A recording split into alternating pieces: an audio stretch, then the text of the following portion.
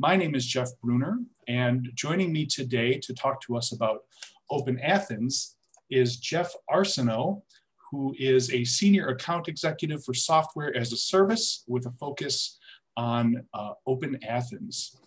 Jeff, I'm going to end my screen share so that you can take the wheel. Let me know if you have any trouble getting your screen to share.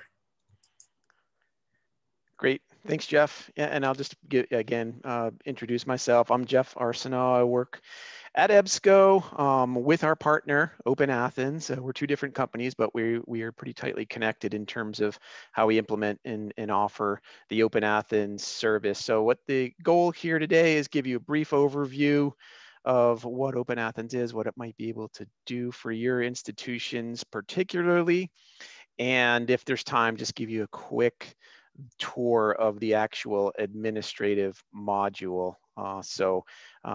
I don't know if there's a forum for questions, but I have a few colleagues on here today who can monitor that if you want to chat in your questions. Anything that we can get to in terms of answers, we will, and anything that we can't, we certainly can follow up with you individually. And that pertains to any questions that you might have if we don't, for example, cover a topic that is relevant to you or you want to see. Please feel free to follow up with us directly. And we appreciate, Jeff, the opportunity to speak to WiLS members. And without further ado, I'll get into it here and see if I have the ability. Yep, I do, to share our screen. And give me one moment.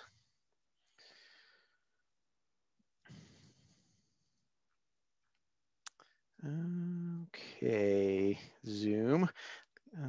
Let me see if I can grab the proper screen here. There we go. All right. So again, OpenAthens is considered a single sign-on application that can work either independently or in concert with other authentication services that you might have available at your institutions. We'll get into a little more detail about just how it does that, but OpenAthens was a product that was designed expressly for the library and the fairly unique authentication environment that most libraries manage these days. There are lots of legacy protocols, lots of different on-premise and remote applications and patrons to support. So making sense of all that can be a little challenging at times. And that's what OpenAthens is designed to simplify and really empower the library itself, as well as creating efficiencies for our colleagues in information tech or IT who are usually tasked with the lion's share of work around authentication. So OpenAthens is a single sign-on application at its heart. And by that, we essentially mean that your patrons are going to be using a single set of credentials, hopefully ones they're already familiar with and using, to access all of your library's electronic resources. OpenAthens itself is also considered an IAM, or Identity and Access Management tool. And essentially what that means, as you might surmise, is it allows you as administrators to determine who has access to which resources. And that is predicated on roles at your institution. Those rules around access might be as broad as everyone here has access to everything all the time. That's our policy. Or you might have a very granular access policy where, for example, students of different majors or concentrations might have different content available to them based on what they have to perform in terms of research. Again, it's access management, and attributes or data points about your patrons are what drives some of those rules-based permissions, and we'll get into exactly how OpenAthens handles that as well in a few moments. OpenAthens itself is built upon the SAML authentication protocol. That's an acronym. There are many in authentication. It stands for Security Assertion Markup Language. It's been around for some time. It's been around for about as long as IP proxy tools like EZ Proxy and WAM have been around. One of the differences between SAML and IP as a protocol is the ability to personalize platforms, recognize patrons as individuals, which, by the way, does not require personally identifiable information, although you may choose to share that. And security. SAML is one of the most secure protocols available. It's never been hacked. It's never been compromised. And reasons why you might have heard of this more recently, even though it's been around for quite some time, are that service provider, vendor platforms are being developed to take advantage of some of the ways that SAML can convey information securely, namely personalization, right? Patrons being recognized, as mentioned, as individuals, and that has some workflow benefits around content that is sometimes problematic. Ebooks, for example, I'm sure you probably all have had patrons come up and say, hey, I get into this platform, but when I try to download this ebook, I run into an authentication prompt and it's different from what I typically use for credentials for the institution.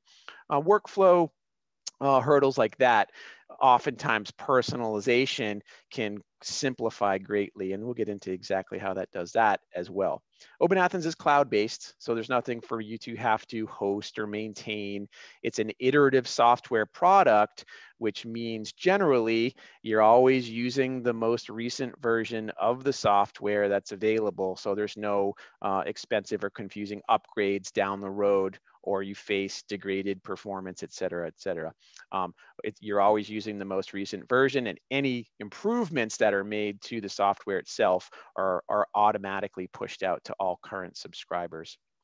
So in terms of thematic concerns around authentication, aside from making it easy for patrons to know how to get access to resources, and in light of the current context, to do that from just about anywhere, we could no longer can assume that everyone's going to be in one general location or on campus or in other areas. And OpenAthens, or single sign-on in general, frees patrons from some of those geographic limitations that tools like traditional IP might have to force. So that enables the library to configure access from wherever patrons might be, which is helpful. You know, no longer have to worry about that geographic aspect.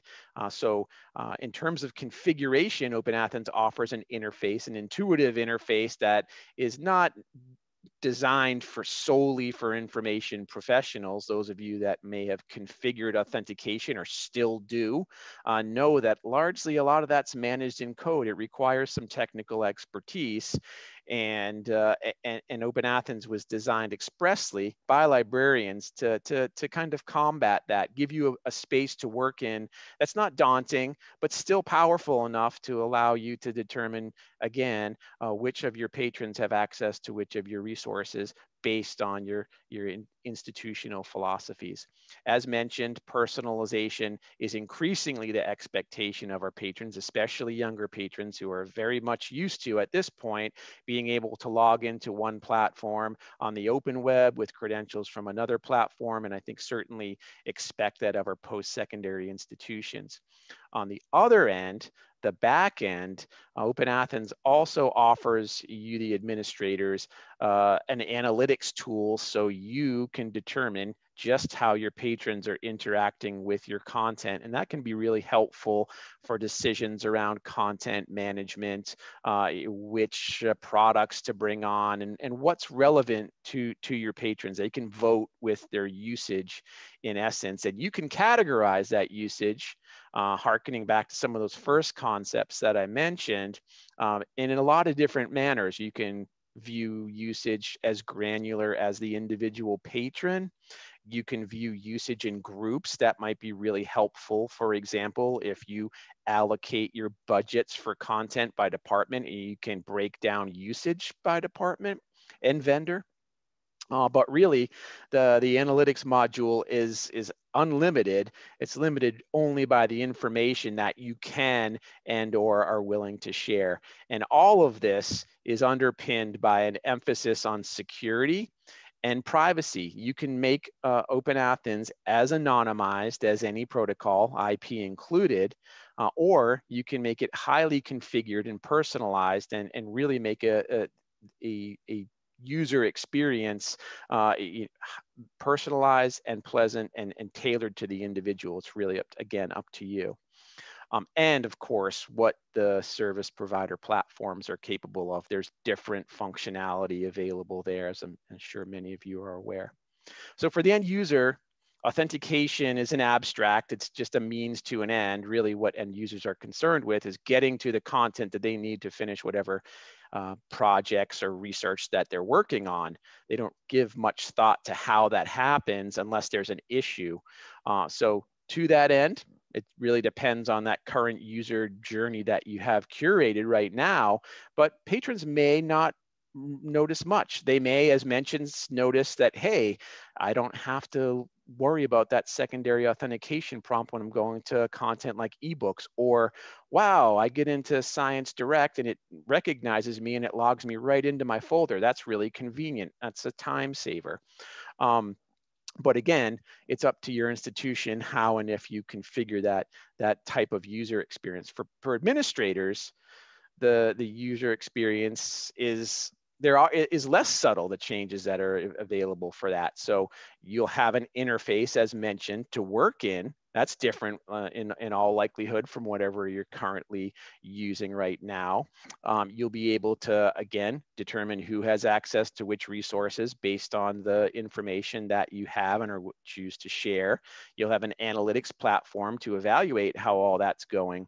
And you have the ability, since OpenAthens authenticates at the individual patron level, some of you may have experienced in the past a breach of security whereby one of your vendors turned off access for your entire institution until you're able to do some research, probably pour through thousands or millions of web logs to see which account it was. OpenAthens can turn off individual accounts while you do that research. Oftentimes, that's just normal. Someone's just doing a lot of research, a lot of downloads. It's perfectly legitimate usage.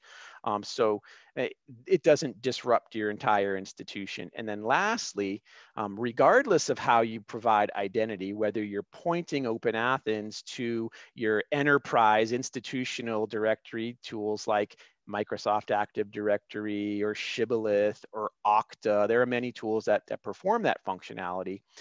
Or you're using OpenAthens itself as an identity provider and physically uploading the information for your patrons into the tool, you have a choice. Many institutions enable both. So you'll have an institutional directory, and then you can supplement or augment that with OpenAthens for patrons who are more transient. Visiting faculty, lecturers, exchange students, folks who aren't going to be with your institution for a great period of time. You're not going to go through the trouble of adding them to your permanent directory, but nevertheless require access to your resources. It's a great way to incorporate that workflow, and you can actually add an account and provide access within the space of a few moments. You could do that at your circulation or reference desk if one of your administrators was handy with the service, which I'm sure they will be. All of that functionality wouldn't really amount to much value if it didn't work with the resources that you need to provide to your patrons. To that end, OpenAthens has two means of connecting to resources.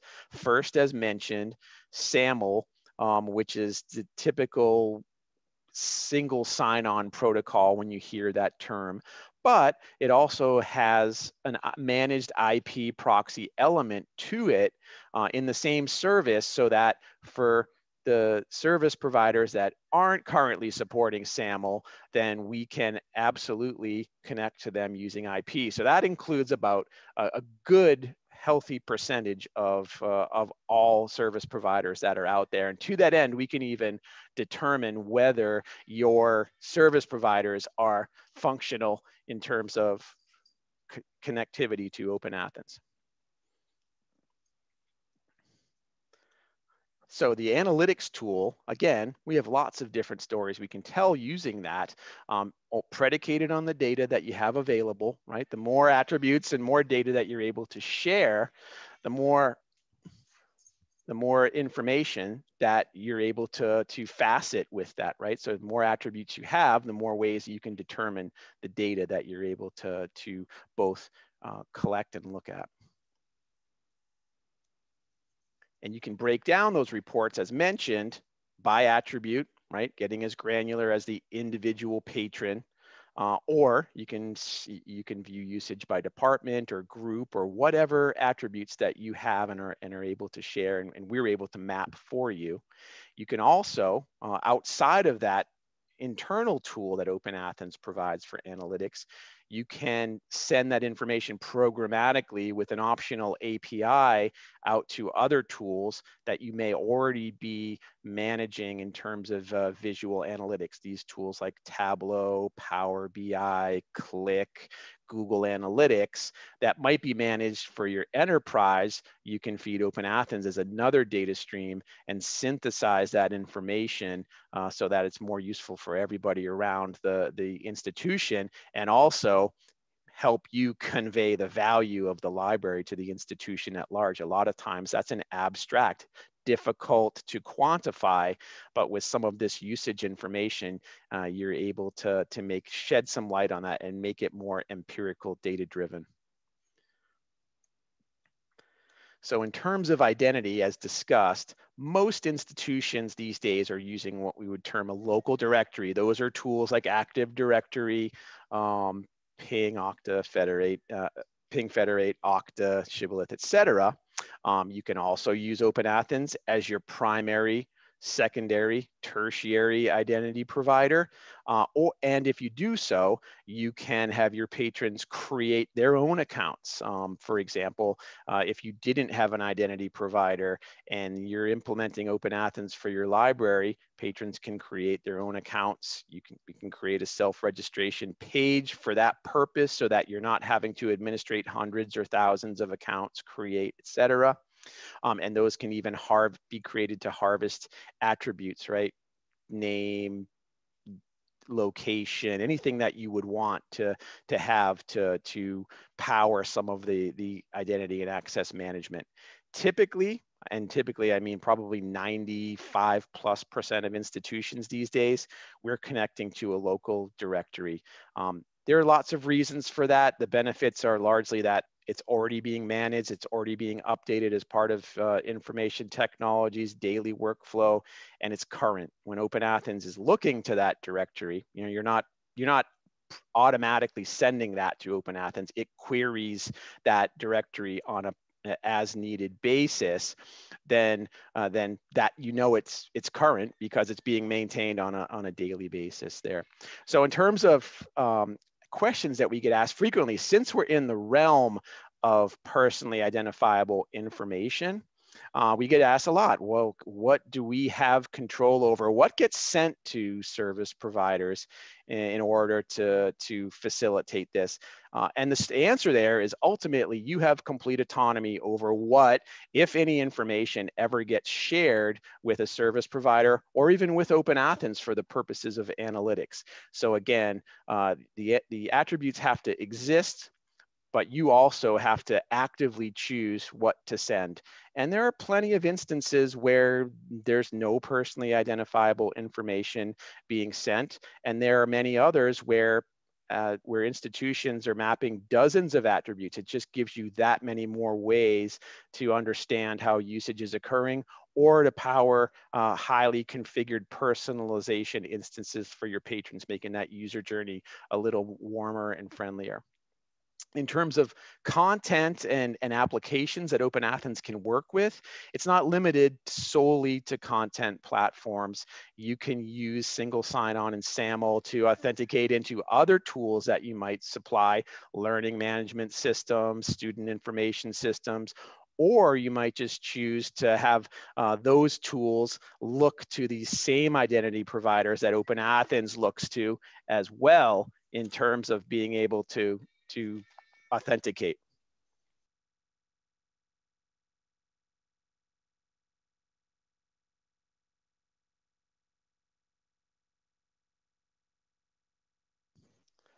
So in terms of IP access, we get asked frequently, hey, we have IP access for our on-premise patrons.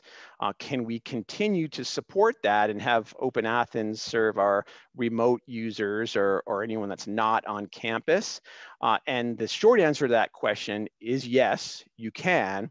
OpenAthens has what's called an IP bypass functionality. And that allows, we essentially would whitelist or register your IP addresses or ranges for your on-premise access. OpenAthens would see a request coming from that and would back off. EZ Proxy and some other tools have a similar feature if you wanted to not require your patrons to authenticate on campus. It's easy to turn on and off. We recommend using OpenAthens, especially if you have a SAML-based service provider, because patrons are likely going to log into another tool that you have and have a SAML session open, so they may not even notice that they're using OpenAthens when they're on premise. And you get the side benefits of allowing personalization, which isn't possible with IP. It just doesn't have the granularity, and you have the ability to quantify that usage with OpenAthens, which you wouldn't if we're using solely IP. You would at the platform level, but you wouldn't have the granularity that you do with OpenAthens. In terms of setup, we at EBSCO provide full implementation. So if you decided that you wanted to go with OpenAthens, you would be assigned an implementation team headed by an implementation project manager, someone that would essentially be your consultative expert, provide you with advice, and drive the configuration with our team. And essentially we require two main bits of information to set OpenAthens up: a list of the subscriptions that you have, essentially the service providers that you have e-content from, and a way to connect to that identity provider. Typically that is a SAML metadata URL, or it may be LDAP parameters, or if we're creating something bespoke, it might be API parameters, so we could create that connection with callbacks. But again, that's typically the domain of IT. You may know in the library exactly what these tools are. OpenAthens has wizards. It's quite simple to set this up. And again, we do that for you with your assistance. And beyond that, there's some other information to gather, right? What kind of hierarchy are we going to create? That's relevant to both access and analytics, those largely driven by the attributes that you have available. But once we have all that information, there's a lot of gathering at the beginning. We at EBSCO will go and create the hierarchy for you. We'll contact vendors, right? Either exchange SAML metadata or register the OpenAthens static IP address that has been assigned to you.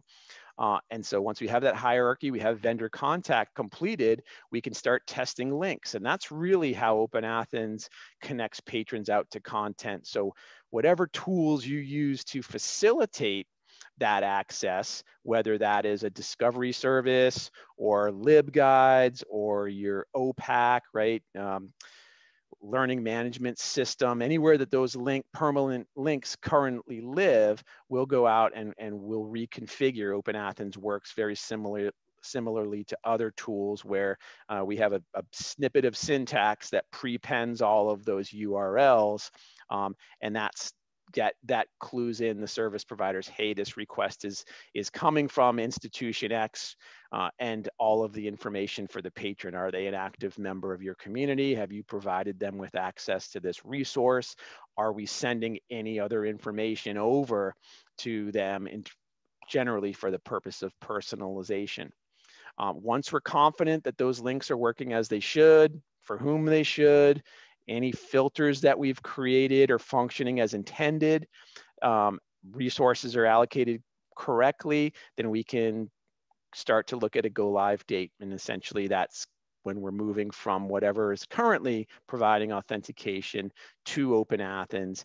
And generally that's a kind of a switch flipping exercise. Yesterday we used this, today we use OpenAthens, of course, predicated or there's preparation leading up to that go live date. But we'll generally pick a time that doesn't have heavy patron pressure so that we're not changing authentication or creating any kind of inconsistencies at a critical time for your patrons. Once we're live, you're essentially using OpenAthens for authentication, and we have our colleagues in support are paying attention to what we call user acceptance testing, or UAT. It's just for a couple weeks in general after we're live, able to jump on any inconsistencies, but by and large, we're going to find that during the test phase here. And once we're confident you're using OpenAthens, it's working, then that rolls over to our support team for the duration of your subscription. And some of you may be aware our support colleagues are available live 24 hours a day, 7 days a week. So you have someone on the other end of the phone to contact if you have inconsistencies with authentication, or certainly you can use our EBSCO Connect portal, as some of you are no doubt already doing. Ultimately, it serves to reiterate in terms of data that you have full autonomy over what happens with that information. We can execute any kind of policies as long as the information is provided, but you're going to tell us at EBSCO during implementation how that gets configured and what you want to provide and share. We have lots more information. We'll share this with our WiLS colleagues and in turn can share with you, but each of these links goes out to a different resource on our site at EBSCO or on OpenAthens site. And there are all kinds of schematics. There are case studies, so you can hear OpenAthens from your peers' perspective, not necessarily through an EBSCO or OpenAthens Prism. Security questionnaires. We have all kinds of compliance documentation for your local regulations. What does OpenAthens do? What are the information sharing policies? How do we configure that? Our colleagues can, as mentioned, answer questions that you have at any point during the process, before, during, after the sale. And we have some fantastic other references. The onboarding guide is my personal favorite. It really is a very simplified walkthrough of everything that you might want to consider while changing authentication and what to expect once you do. There's a virtual learning environment, self-guided, self-paced tool that allows you to become more proficient administrating OpenAthens. And then, as mentioned, lots of FAQs, I put on here. They're the most commonly asked and the most require the most definitive answers. So those are oftentimes really helpful to have access to. And then there's a full documentation page that OpenAthens provides themselves that is comprehensive in scope. But again, if you don't find the answers to questions that you specifically have in mind, you can always reach out to us at EBSCO and our partners at OpenAthens as well. So I'll turn it over. I think we're right close to the stop time. I'll turn it over to any questions that we might have. Jeff, I haven't seen any questions come into the chat or our Q&A module, but this is a time for those in the live session. If you do want to type a question into the chat box, we'll be happy to make sure that Jeff can see it and answer it. Maybe we'll just wait a minute here Sure. while folks have a chance to do that. Jeff, thank you. While we're waiting to see if any questions come in, I'll just repeat my thanks for joining us today. I'm excited about this. I know that OpenAthens it's been around for a little while, but I'm hearing about it more and more now. So I feel like it's gaining some additional momentum and more kind of a widespread adoption. Is that your experience as well? Yeah, again, it's been around for some time, as you intimated there. I think what has been driving more of the word of mouth and general adoption is the functionality having been developed on the service provider or the vendor end of things. it's one thing to be able to send over securely a bunch of information, but on the other end, the recipient has to be able to do something meaningful with that. And I think that functionality has really started being developed as these protocols become more robust and mature, right? As mentioned, lots of us are familiar with whatever we do on the open web, right? Our personal business and banking and things like that, bill paying. And these systems are trustworthy and we can send some valuable information.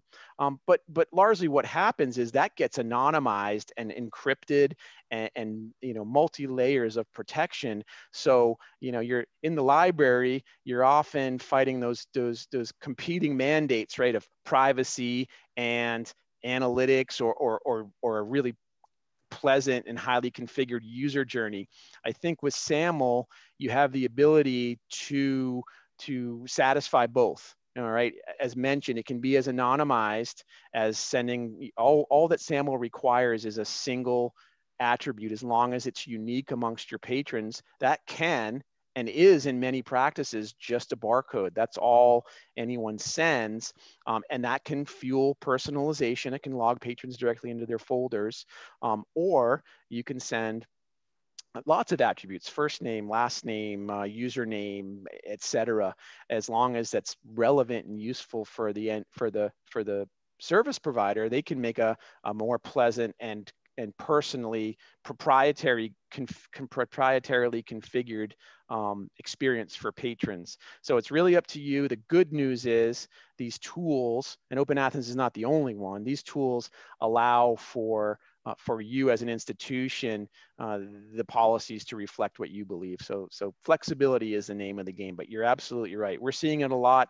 COVID certainly exposed a lot of our policies. Everyone experienced it, in terms of remote access. Oh, I can't get to this tool because it's traditionally you've been in your office or a single place to access that. That paradigm changed overnight, and it took some time, I think, for all of us to really really create policy and technology around that. But it's useful. I think all of us can agree that if COVID had happened 10 years previous, it would have been a very different experience for those of us to be able to be productive, work, study, do everything that we do. And I think that authentication, remote access, was one of the largest reasons why that happens. And the fact that we had these protocols that made that secure and feasible were a large part of that. So yeah, that's a pretty astute observation, Jeff. I agree. Well, fantastic. Yeah, I agree as well. I haven't had any questions come into either of the places where questions normally come in. So I think we maybe can call that a completed session for today. Thank you very much, Jeff. And I will, of course, any questions that I receive after the fact or based on the recording being shared out, I will gladly pass along to you or to Jay or both, depending on the nature of the question, of course. Again, thanks everybody for being here. If you are watching the live session, the whole session has been recording. It takes a little while for that to render and for us to share it out onto our channels, but we'll make sure that you get a copy of the recording sent directly to you, but also our typical kind of mailing lists for sharing these sorts of things will get a ping with the recording link as well. All right, I think that's the end of our session for today. Thank you, Jeff Arsenault, for joining us. Thank you, Jay Hess, for helping us to organize this. And thank you to everyone who attended and watched. It is Friday in the real world. If you're watching this live, it's Friday for you. If you're watching the recording, I don't know what day it is, but sorry if it's not Friday. Take care, everyone, and have a great weekend. Great. Thanks so much, all. Cheers, Jeff. Thank you. Bye.